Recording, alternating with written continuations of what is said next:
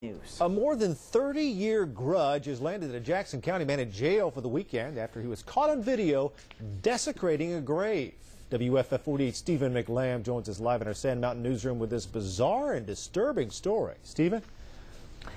Well, Perry Lee Holder wasn't paid for an automobile he sold a man in 1978, so he thought he'd take it out on the man's grave, nearly 10 years after the man was buried.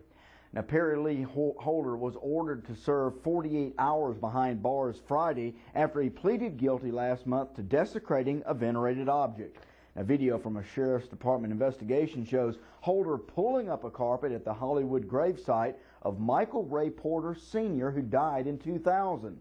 Investigators say family members have found vases broken, pictures stolen, and flowers ripped out of vases on as many as 6 occasions in the last 4 years. Investigators say Holder told them he assaulted Porter over the car, but Porter then assaulted him with a pipe in 1985. Holder is said to have left the area for many years, but when he returned, he sought out Porter's grave. He never got over it. He held this grudge.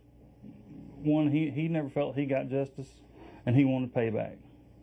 That was his words. He wanted payback.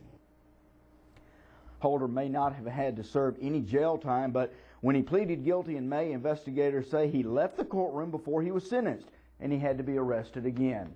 Now, the judge ordered him to also pay restitution of just over $700 and stay away from Porter's grave.